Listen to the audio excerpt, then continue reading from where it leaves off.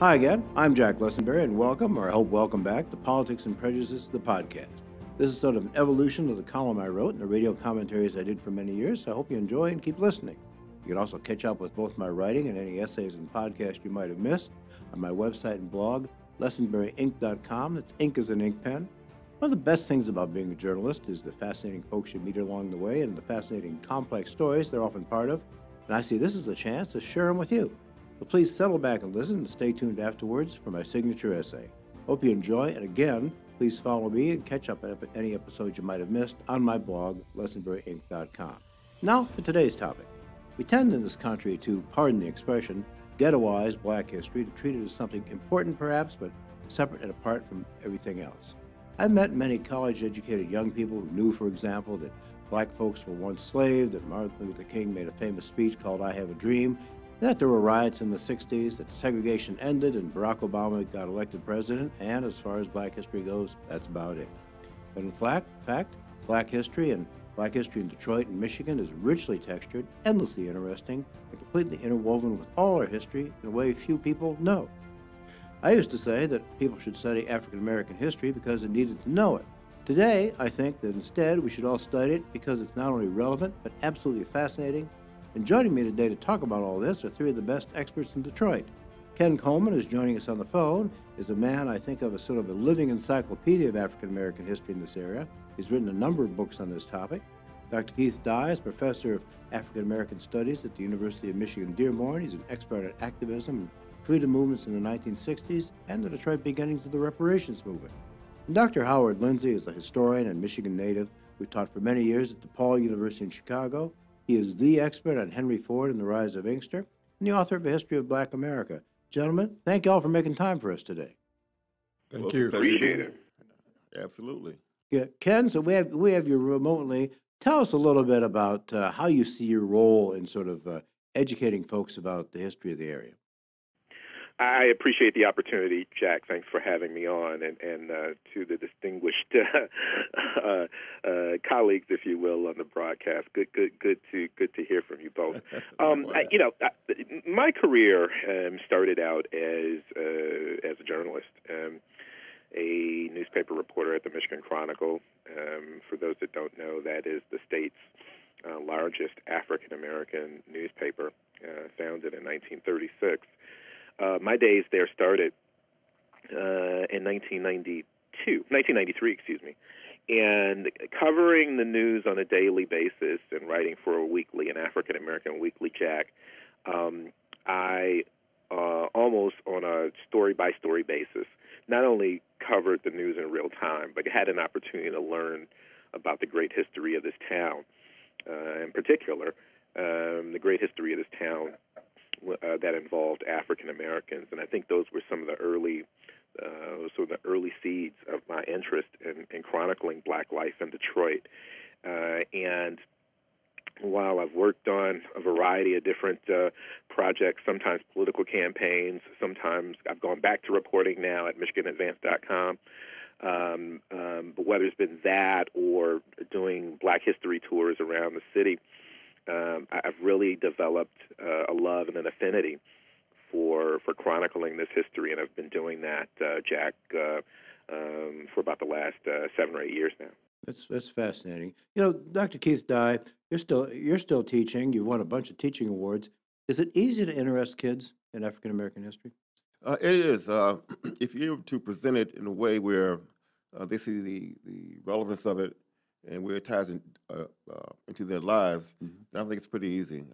In particular, they seem to have an affinity for the spectacular moment, Right. either those individuals or events that occurred that they've heard about but don't know too much about, and so they want to know more about it. And so, if you have that in there, your lecture and your lesson plans, then it's very easy to you might say, lure them into African American history.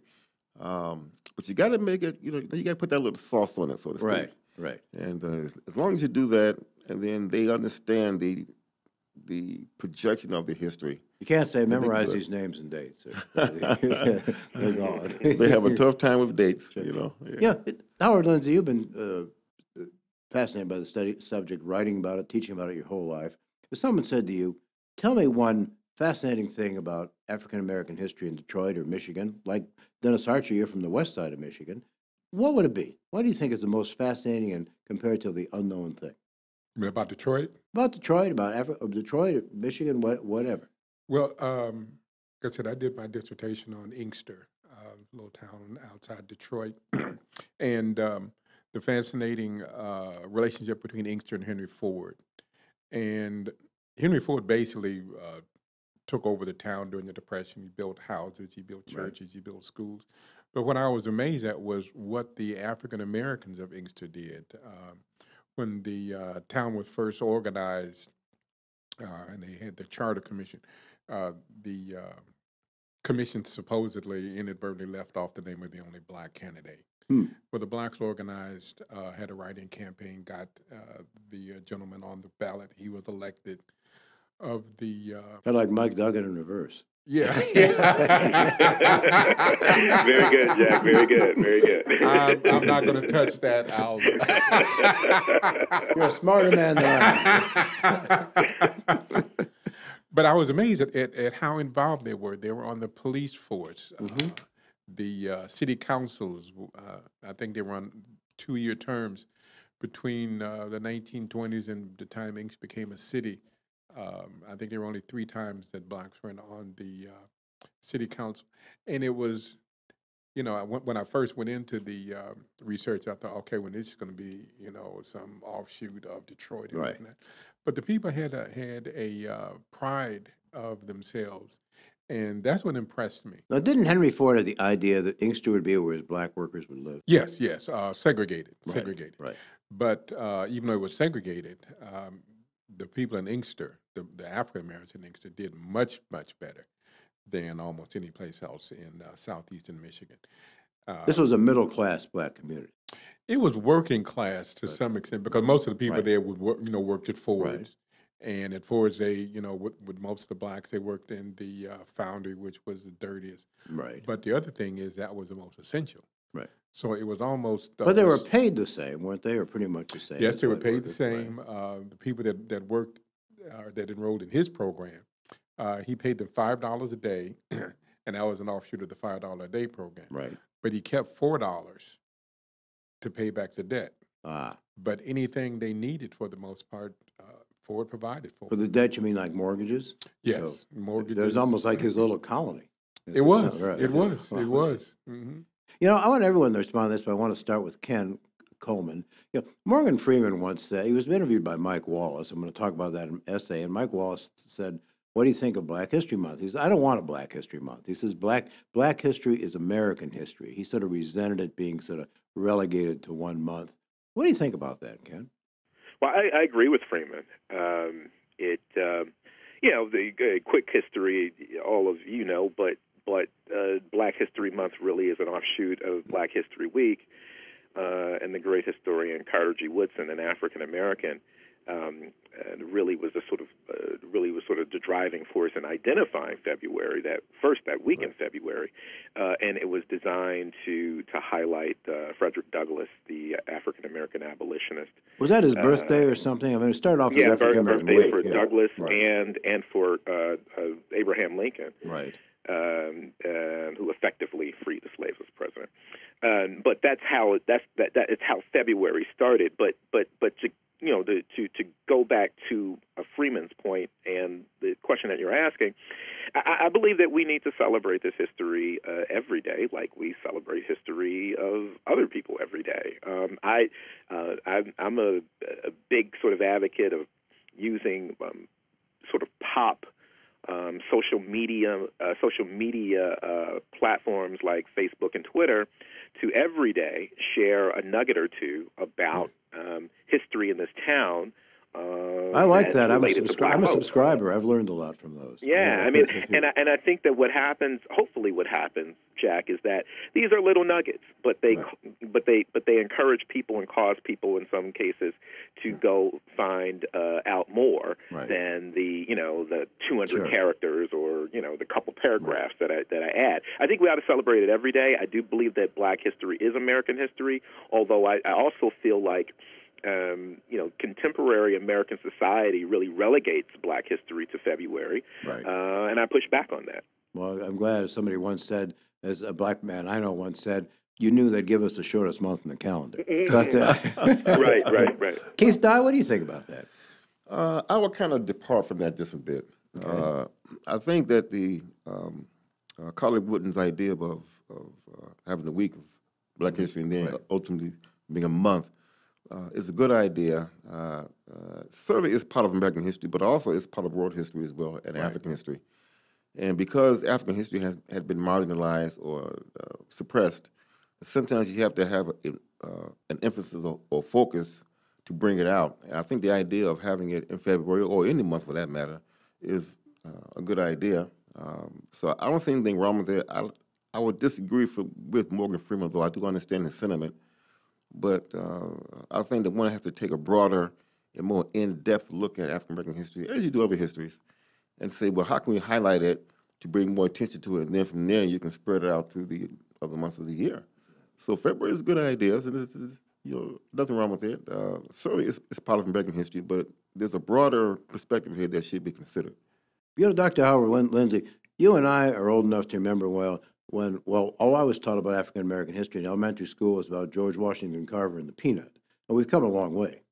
Yeah, we have. I don't think we've come as far as I think we need to go. Right. And I'd like to pick up on Dr. Dye's point also. Yes, African American history is American history, but it does not preclude us from highlighting Sure. for 1 month the accomplishments. I mean, the Irish are proud of themselves. They have the Irish parade, Right. St. Patrick's Columbus Day. Day, St. Patrick's Day and whatnot.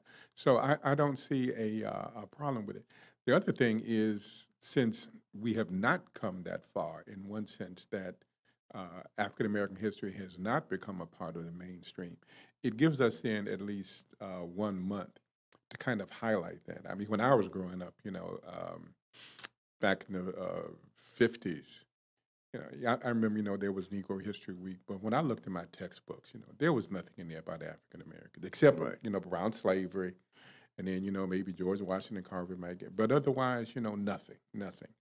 And if you look at most of the high school history books today, you still don't see that much about African Americans. Again, the slavery thing, they might include George Washington Carver and Booker T. Washington, which people get mixed up. Right.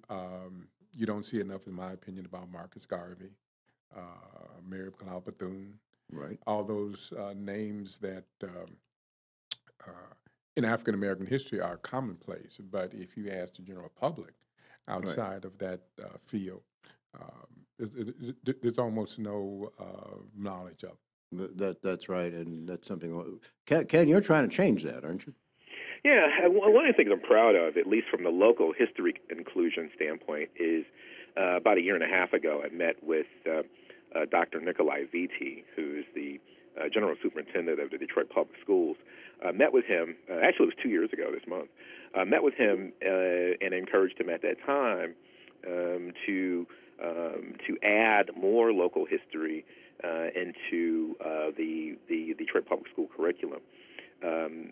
His team, he agreed with me, went to work on that, and his team produced a pilot project that started last February in K through 5, kindergarten through 5 schools, to include more local history. Now that includes not just African American history in Detroit, but other history. History has sort of occurred, outside of African Americans. But I saw it as and I think that VT saw it as a sort of opportunity to begin to write what my colleagues on the panel are suggesting, a wrong that's been carried out, that there isn't enough inclusion, local inclusion. I'll remind the three of you, and I know Keith was probably part of this in the 80s. The Detroit Public Schools through board edict beginning in the mid to late 80s, began to move toward an African-centered curriculum, and ultimately produced 3 or 4 schools that were African-centered. the board, through resolution at that time, 30 years ago, suggested that ought to be the move of the day, if you will, or the esprit de corps of the day for the entire district. The district never got there, and so there's still work to be done in that regard. Well, let me ask all of you, what does that mean when you say an Afrocentric theme in these schools? What does that mean, and what should it mean? Well, the idea of Afrocentric. Well, hey, Ken. Yeah, hey, how you doing? Okay. I'm gonna let you go first because I know you were. I was a young reporter at the time, but you were involved in it in a strong way. The idea of Afrocentrism. In fact, I taught at one of the schools that opened up into at that time, Aisha Shuley, which became the W.E.B. Du Bois Academy.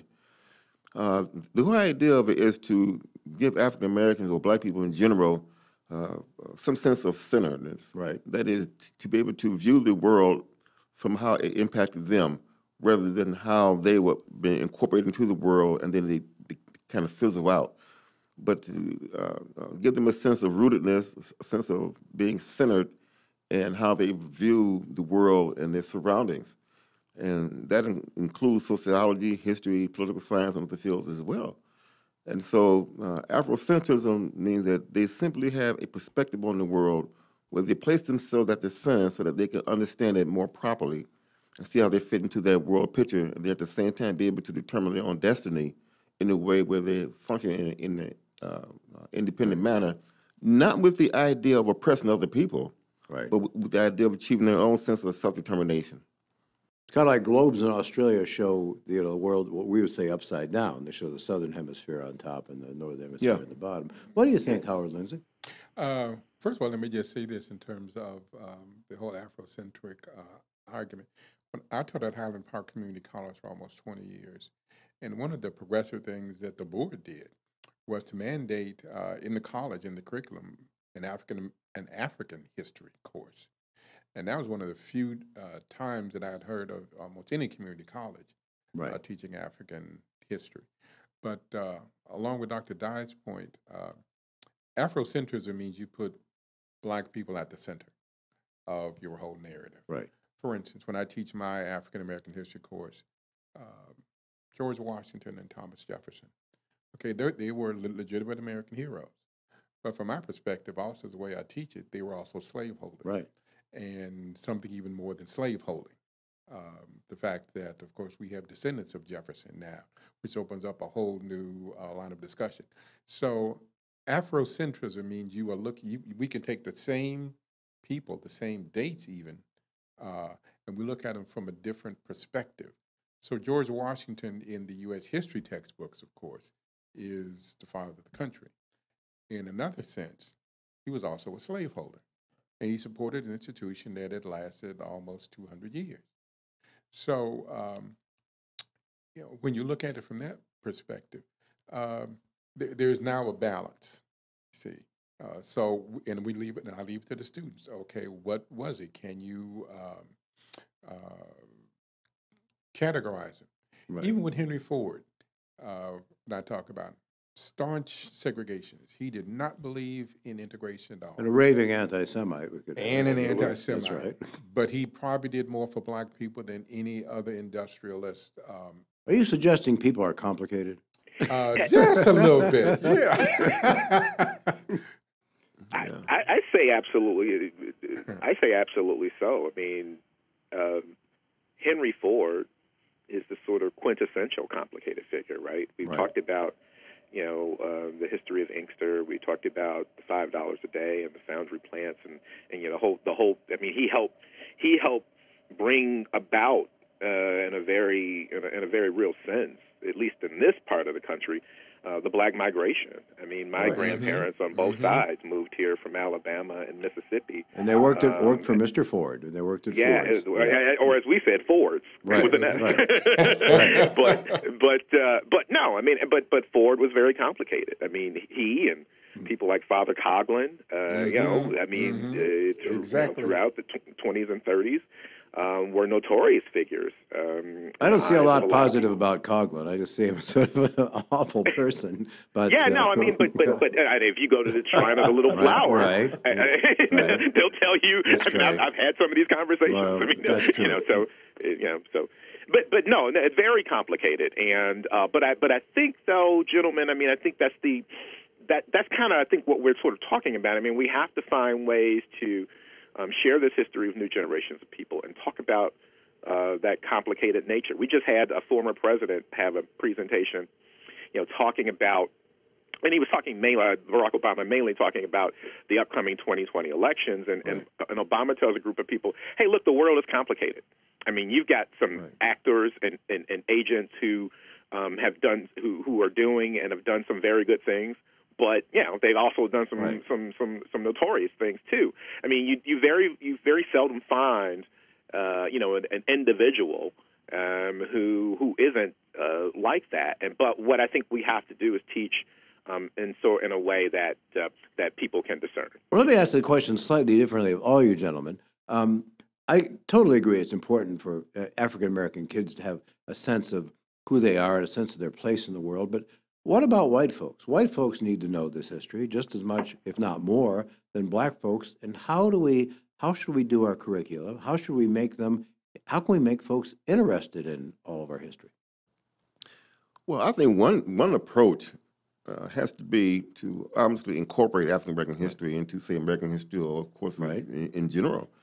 And not sort of wall it off, as Not wall it off. What you want to do is tell whites that what you're doing is really expanding the whole narrative, and give them a more fuller account.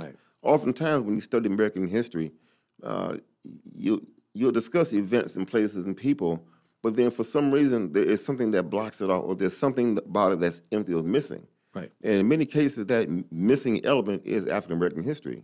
And so when you incorporate that in there, then they get a full understanding of what transpired. For example, what Dr. Lindsay mentioned about George Washington and Thomas Jefferson, and the fact that they were slaveholders.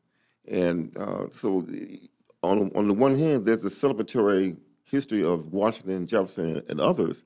But then you come to a certain point in the history where there's some gaps there, and you wonder, well, what is the gap? And oftentimes that gap is the fact that African American history has been excluded or washed out of it. When you add that element in there, then you get a better understanding of the events that transpired, and it gives you, therefore, a better understanding of how we got to where we are today. And so whites have to understand, as well as blacks and other peoples, that when you expand the whole narrative, include all the elements in there, then you get a full appreciation and a fuller understanding of what transpired, and that allows you to make better decisions in understanding the present and for the future. And I think that's what whites have to understand, as well as blacks as well. I think Keith said it well. I've been leading, over the last several months, both public and private bus tours with an organization, Detroit Bus Company, and most of the patrons that we have are whites, and many of them are new to the metropolitan area. We just took a group of new LinkedIn employees. LinkedIn has just moved an office into downtown Detroit. We took a group of 40 people. All but one of them was white. I mean, all of them except for one was white. We take them to the Burwood Wall in Northwest Detroit, one of the great symbols of race discrimination. That's where a housing developer they built this wall to separate a white housing development from where blacks lived. Absolutely, aided. Most importantly, Jack, equally important, aided by the federal government. It was FDR's housing policy at the time to create segregated public housing projects and back mortgages for private projects. But the point I'm making with that is, I mean, you do it, at least in my case, I'm not a college professor or a public school general superintendent, but we do it week by week with dozens of white folk. And what I found is, at least my experience has been, particularly with millennials, millennial whites, they're eager to learn this history. I mean, there's a sense that many of them are new to Detroit, and they want to understand how the city has evolved over time and some of the challenges that it's faced. How did they get there? I would give Howard Lindsay a chance to weigh in here. Sure. I see a problem in some cases of incorporating African American history because, and I hate to say this in one sense, but I think all the learned gentlemen here know this. African American history, when you compare it to white history, is not that pleasant in a lot of No. cases. There are some very brutal things that the United States has done to people of African descent. And when I teach my African American history course, one of the lectures that gets the biggest pushback, or not pushback, I say interest, is when I do a lecture on lynchings. I do a whole lecture on Right. lynchings, the history of it, and I show some pictures of it. Among the people that are most shocked are many of the white students. Right. Matter of fact, most of the white students. And the question they ask almost incessantly is, why? Well, first of all, how could this be done? Right. And the bigger question, why haven't we heard this before? They think lynching is like something in the cowboy movies, right? Yes, But they don't yes, realize yes. that people were set on fire and castrated Yeah, and all these yeah. stuff. And then That's people right. treat it as a picnic. Yeah, I mean, for crimes like reckless eyeballing. Right. And I read to them some actual accounts of lynchings. So, in one sense, one of the problems I see in incorporating African American history into U.S. history is it's almost like African American history is the underside of it, that America seems like it would like to forget. And to bring this up, and I've had students say, well, this happened in the past, and why shouldn't we forget about it? I said, but it's part of American history.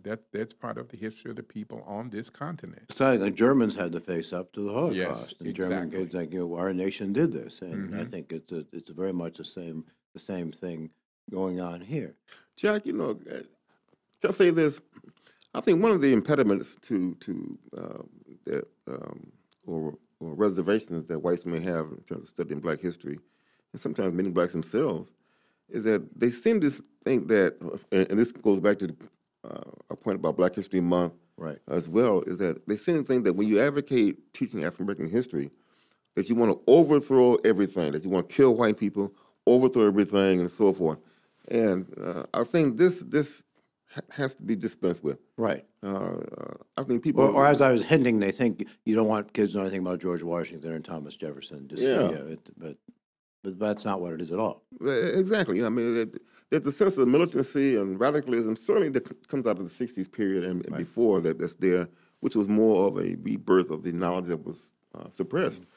But I think people have to kind of get over this idea that because you mentioned Black history, automatically you want to overthrow everything, kill all white people, and destroy the system, and on and on and on. Right. And so that kind of distorts the whole idea of learning Black history. Once people can get past that, then as Dr. Lindsay pointed out, and as Ken pointed out, there's a richness there that can really explain events and give people full Sure. appreciation of what transpired, and then give them a knowledge of their own selves as well. I think my own, you gentlemen are historians, you can contradict me, but one thing everyone needs to learn more about is the Great Migration. Detroit was really shaped by the Great Migration. Sure. The African-American population, there was almost no African-American population as late as 1910, and Detroit was a small town that they made railroad cars and stoves and processed fertilizer, but the African-American, modern Detroit's history was really shaped by African-Americans and whites coming in to work in the plants. There's no doubt about it. I mean, Detroit's African American population skyrockets from about 5,000 in Right. 1900 to 120,000 in 1930. The Detroit Urban League, the great human service agency, pointed out that during the 1920s, 1,000 African Americans were moving to Detroit each month. The city was the fourth largest city in America at one point. I mean, only New York, Right. Chicago, and Philadelphia were larger. This is before folks went out to Los Angeles. And so Right. The African Americans played a major role in Detroit's prowess and prominence leading up to the arsenal of democracy. There's no doubt about that. Yeah, I'm wondering, as all of us are educators, in 1990, you could say pretty legitimately that black folks lived in Detroit, white folks lived in the suburbs, but now there are, I think, just about as many African Americans in the suburbs as there are in the city of Detroit. Wayne, Oakland, and Macomb County now have, substantial over 100,000 African American populations. Is that going to make it easier to sort of teach teach some of these things? Well, I moved from Detroit when I about 1990, and I went to Chicago and taught at DePaul, and came back about 4 years ago. I was amazed at how many black folks had gone north of 8 Mile. I mean, matter of fact, right now I live in Southfield. Right. When I got here in 1970, that was almost unheard of. It was 1/2 of 1% in 1970, the population of Southfield. It's now 75%. Yeah. In 19, and to pick up on Mr. Coleman's point, in 1940, Detroit had 120,000 blacks. The black population doubled by 1950 and had almost 300,000. Right. Statistically, whites stopped moving to Detroit in 1940 because the increase in the population of the city Right. in 1940 and 1950 was almost all African Americans. almost all African Americans. Right. Detroit hit its peak in 1950, and then it started to decline. Right. Now, of course, we are the largest city with a black majority, and it's been 80%, I think, since about 1980. Right. What we have seen is a diminution of blacks in most northern central cities, a growth in suburbs, and which is not usually talked about now, not a reverse migration, but a migration of blacks from the north to the south. Right. Absolutely. Between Absolutely. between 2010, between 2000 and 2010, Atlanta replaced Chicago. Metropolitan Atlanta now has the second largest black population. There's some of my in the black country. students graduating from Wayne State wanted to go. They wanted to go to Atlanta, partly because there were jobs there. During that time period, Right. Detroit lost 200,000 blacks. Chicago lost 200,000 blacks. Right. Metropolitan Atlanta gained 400,000 African Americans. Wow. So what we're seeing now is a redistribution. The only problem, in terms of blacks going out to the suburbs, when we tend to move to the suburbs, we still tend to move in areas that are probably going to be predominantly black. The more blacks move in. Southfield is now predominantly white. Or I shouldn't say predominantly black. Blacks are moving into the suburbs, but as they do, they tend to get clustered also. Well, there was a sociologist in New York University a few years ago who said there's sort of a rule when blacks get to be 20% of the population, whites they all start leaving. And any of you see any sign we're getting beyond that? Well, I don't know. I mean, I'm one of those people that believes that race matters, and what I mean by that is just the illustration of that is what you just said, Jack. I mean, white folk go pick up and and create more sprawl. I mean, Right. I live just outside of downtown Detroit, and the sort of moniker that we've named Southfield is that's the old northwest side of Detroit. Pretty much. At least. I mean, Kim and I, my wife and I, are kind of the last of the last Mohicans. Detroiters. Most of our friends, we have to drive 30 miles to go visit. Well, black migration in Detroit has sort of followed Jewish migration. It has, and let's just be clear and point out that the Jews were helpful. Collectively in providing residential opportunities for African Americans, rent-to-own opportunities on the old west side in the northwestern and central high school neighborhoods. We talked a lot about Southfield, but Oak Park is almost the same. Right. I mean, Oak Park was a largely Jewish, and still has a sizable Jewish population, but lots Black of African majority, Americans right? live there.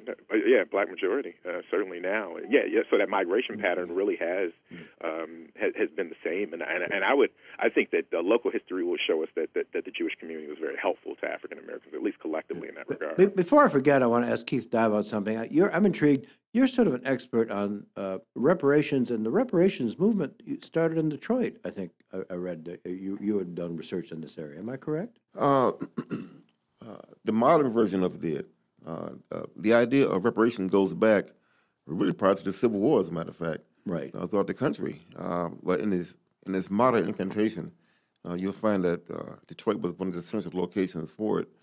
And several organizations emerged at the time, one called NCOBRA, the National Coalition of Blacks for Reparations in America, and you had other groups as well that emerged advocating reparations. Interesting enough, I did my doctoral dissertation on the Black Manifesto which was began in 1969 by James Foreman, an activist, and others in Detroit. Started in Detroit. He was head of CORE, wasn't he? Do I remember that correctly? Foreman SNCC. SNCC, sorry. Yeah, Student Nonviolent Coordinating Committee. And this became a firebrand document that began in Detroit in May of 1969. They had a conference in April at Wayne State. They released a document demanding $500 million in reparations, and then it quickly spread out the country. And it had about 2-3 year life, and they got some monies, but it emerged as one of those ideas that this is something that was owed to African Americans because of the experience of slavery and oppression after slavery. No, when I travel in white circles, and this is the one issue, when you start talking about reparations, people sort of go nuts. And how do we sort of get to Howard Lindsay, how do we get to sort of an intelligent dialogue about what form reparations should take? I think, picking up on Dr. Dyer's point, you have to call it something else than what it actually is. For instance, Obama's health care plan. Right. Now, that probably impacted African Americans more proportion than it did whites. Because fewer of them had health insurance. Yes. So, in one sense, then, he did something for African Americans, but whether, I don't know if it was in the back of his mind or not, he couldn't present it as that. Right. If you have a program, let's say, that we're going to, well, like I said, universal health care, that could be something that you could start with. And that's going to impact African Americans more so than whites. You could start something like a mortgage program where you would guarantee mortgages as opposed to what some of the banks did, which led to the last mortgage crisis. But, and maybe it's just me and my old age and skepticism. I don't think you could advocate a program that said blacks should be owed money. Although I think you could, there's enough evidence from it. You say make a case, but politically, in reality, and then people say, well, what about Obama? His ancestors weren't, slaves. Right. But I think at some point, what do you think? You're a young guy, Ken. What do you think? It's all relative, Jack. my knees hurt this morning after running. Yeah. No, well, look. I mean, interestingly enough, going back to the local history analysis of this, I mean, a lot of us thank the late John Conyers for making this an issue, introducing it session after session after session, beginning in 1989. The conversation, as we pointed out, has taken on many sort of ways to one whether it's to study the issue, two whether how it manifests itself. I don't see any. I see a redistribution of wealth as a non-starter politically. I just don't think that the white community in America is interested in anything like that. But something, some other type of, opportunity in terms of reparations, might have an opportunity to be discussed. But I'm pretty skeptical about where it'll go in this Trumpian age that we live in. Actually, this is off the topic a little bit, but I think the biggest uncovered story of the last 40 years has been the redistribution of wealth from the poorer people to the richer people in this country. Black and white, and maybe that's the irony of it, rallying a cry. But we could go on and talk about this all day, but we don't have a whole lot more time. But I'm curious. I'd like to ask everybody, if there's a book you can recommend to folks. To me, I never understood Detroit till I read Tom Segru's The Origins of the Urban Crisis. It's a long book. It's a heavy book, but it just sort of, some of the things I learned in there blew me away. But Ken, other than, of course, your book, this day. In fact, mention your book. You can plug your book. Segru's book is a classic, and I'm glad that you lifted it up. I mean, that's the one that I generally go to. But Arc of Justice. Arc of Justice, about the Ocean Suite case, absolutely. Right? Kevin Boyle book. Interestingly enough, on the day that we're talking, in 1925, Ossian Sweet testifies in Recorder's Court. He and his family and friends are on trial for the death of a white man. This is a gentleman, for the uninitiated, who bought a house in a white neighborhood, and crowd surrounded, and they were getting ugly, and somebody from inside the house shot, and a white guy outside died. That's right. And after the second trial, Sweet family and friends are acquitted. But the Boyle book, Arc of Justice, not only is a brilliant book that talks about that seminal case in Detroit and world history, but it also is a great book. I think, gentlemen, you would all agree, a great book in sort of setting the stage for a lot of what we talked about, the Great Migration and the Jazz Age, and African Americans moving to this town and what they were faced with when they got here. So Arc of Justice would be my I think so. I think it's worth noting, too, at the top of what Howard Lindsay was saying about being sort of the darker side of history. Yes, the jury acquitted Ocean Sweet, but his wife died of tuberculosis from having been in prison, and his life was sort of ruined. He ended up committing suicide in 1960. So, you know, it was had a broken heart, really. Absolutely. It's a very sad story. Howard, what book would you recommend, other than anything we mentioned? A book on Detroit? A book on Detroit, or understanding the African American experience. Kind of interesting. One of the books that I read recently, and I actually use it in class. It's by James Lowen. Sundown Towns. Sundown Towns. Mm-hmm. That gives you a picture of what happened in essence during the Great Migration. These are towns where they said, if you're black, you better be out of here by the time the sun goes down. I must admit, I used to wonder, I said, why is it that black folks don't live all over the place in Michigan? Why is it that, they're concentrated in Detroit, and if, blacks in Illinois are concentrated in Chicago, the black folks just like living around other black folks that much? And that book opened up a whole new perspective for me. That kind of explained a lot of these things that happened to black folks and other minorities, Jews also. They were excluded. Yes. I think that's one of the best books that kind of takes a step back in general from the Great Migration and puts it in a macro perspective, and you could see this happening. It's not only Detroit, it's Chicago, it's Philadelphia, it's New York, it's Cleveland. So part of the way that we got to where we are now is, I think, chronicled in that book. Great. Keith? There are a couple of books. One by Herb Boyd on Black Detroit, which is pretty good. I haven't finished reading it yet, but it's pretty good. But I do want to say that there's a book by, I think it's Angela Dillard, and I don't recall the name of it, but she discussed the whole idea of the emergence of slavery in Detroit, and traces how it advanced in the city on through the 19th century.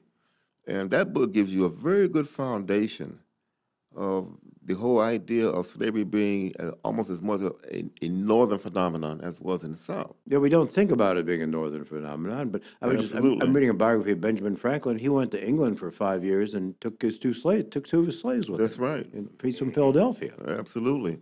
So, but see, these are the tidbits, and it's much more than just tidbits, but these are things that can be learned through reading these books. And so Angela's book, Angela Dillard, who used to teach at U of M, I think she's out east now. And I don't recall the name of her book, but it's it about came slavery out, in Detroit. It made quite a splash a couple of years ago. Exactly. That book will give you a good understanding of the emergence and the beginning point, if you will, of Detroit's history, which has this kind of a multi-ethnic, multi-racial background there. And but again, one can get a full appreciation of African American history and American history, not only with the sources they can and Howard pointed out, but also grabbing a hold of that book as well. Ken Coleman, sitting at home in your pajamas, I imagine. Give me the. I would if I could get away with it. Thank you so much. Okay, I want to give you the final word. Please tell, what's the name of your book, your day-by-day book, and what's your website? Yes, I appreciate it, Jack. On This Day, African American Life in Detroit. It's available as an ebook on Amazon and Smashwords and other online book dealers. But as we've talked about, it offers on a daily basis great moments in African American history in our city. And if you're on Twitter, I'd sign up to follow Ken Coleman because he has some interesting interview every day. Thank you so much. Well, all you, Ken Coleman, Professor Keith Dye, Professor Howard Lindsay, I want to thank you all very much. I could go on talking about this subject all day, but I don't want to wear out our guests. I want to thank them again, as well as everyone who donated to help fund the production costs of this podcast, including Renee Sebastian, a former student of mine turned social worker, and Julie Greenberg-Hazen. You two would like to help to keep these podcasts going. I'd be thrilled if you could send a contribution to me via Zing Media Group, 186 North Main Street in Plymouth, 48170, or message me on Facebook or via my blog, lessonberryinc.com, for more details. Please check out my blog and click the button and subscribe to both my podcast and my other writing. The price is right. It's absolutely free. And listen to more episodes. Tell your friends, and feel free to send me a message on Facebook. This is Jack Lessenberry with the Politics and Prejudices podcast. I'll be back with my final essay in a moment, and I'll see you again soon.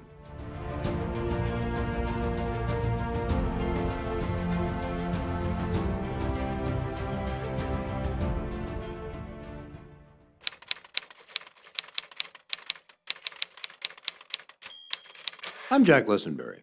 I'm not black, and according to the genetic service 23andMe, I don't have any detectable African-American ancestry. If I did, even if I did, it wouldn't matter much socially. I've always been perceived and lived my life as a white man. You can argue that we're all treated equal now, but I can tell you this. If I go to Somerset Mall and wander around some expensive store, nobody's going to pay any attention to me unless I look like I want to buy something. If an African-American man, like one of our guests today, does that, he's more than likely to feel eyes watching him. While I know a fair amount about the lives of black people in America, I can never pretend that I really know what it's like to be black. But what I do know is that black history is also my history.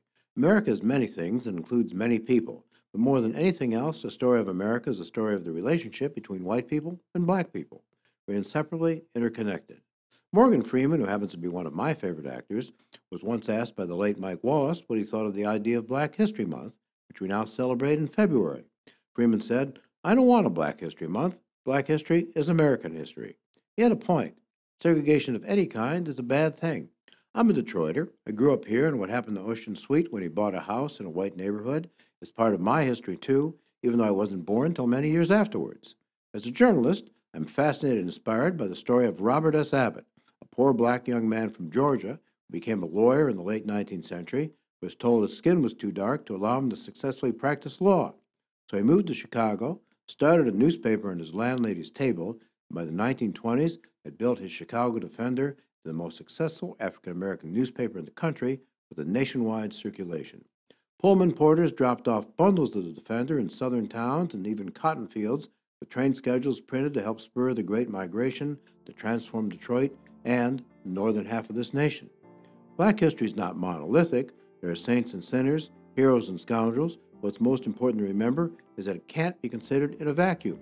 Black America developed along with white America. Ocean Sweet had the courage of his convictions, but he was saved from prison by a white lawyer named Clarence Darrow. Most of the people who voted for America's first black president happened to be white.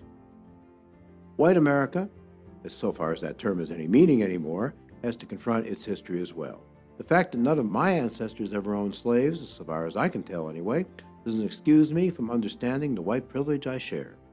Studying history doesn't have to be pedantic or always painful, however. I prefer to see it as a giant detective story. Detroit has been a big piece of the story for a long time, and we should all know more about that. In any event, it should be pretty obvious that we really can't have any idea where we're going until we know where we've been. I'm Jack Lessenberry. Thanks for listening. Hope to see you again soon.